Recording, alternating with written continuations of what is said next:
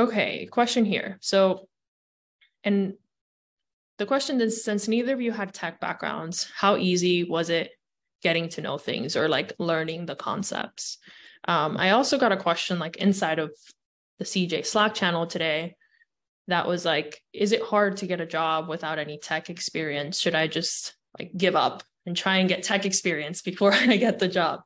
So the entire like, I guess, mission of Avocademy is to help you get a tech job without tech experience. Like there's not a lot of people that go through this program with design experience or tech experience. We have maybe like 2 or 3% that have been like graphic designers or have some other sort of experience. And I think both of you have like mixed, like different educational backgrounds and different industry experience that you all carried into your jobs, or at least, you know, the soft skills. So I'd love for you to talk about how easy it was to learn the tech and design concepts. And it's okay if you say it wasn't, because I don't think it's easy.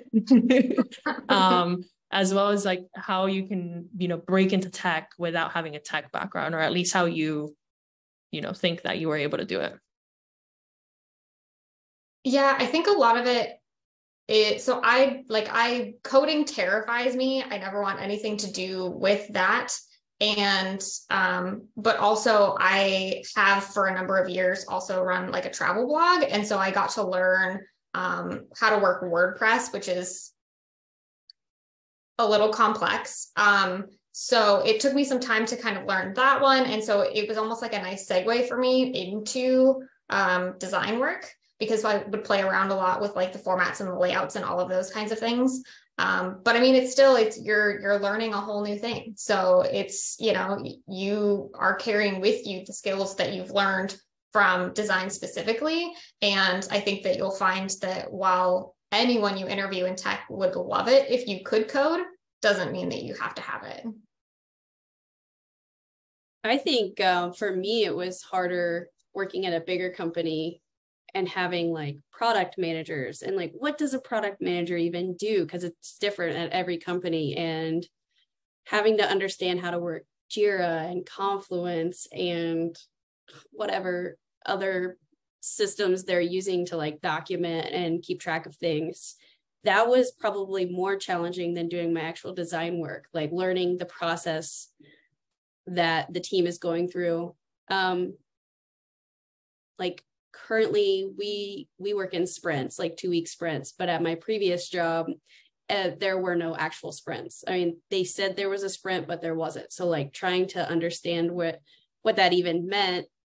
And when I wasn't seeing it reflected anywhere online, like it didn't match. So I think just like the hardest part is just learning a new company and how they operate, and less about tech.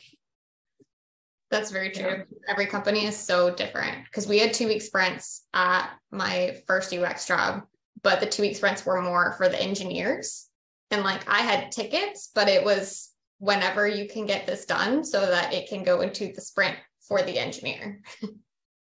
Yeah. I think learning how a company works, and most of the time like they don't work like how the system says they should work, which is what you all were mentioning, is so hard. Even within a company, like when I worked at PwC, like the different projects I worked on, things were done differently, right? So yeah, you all figured it out, which is the good part.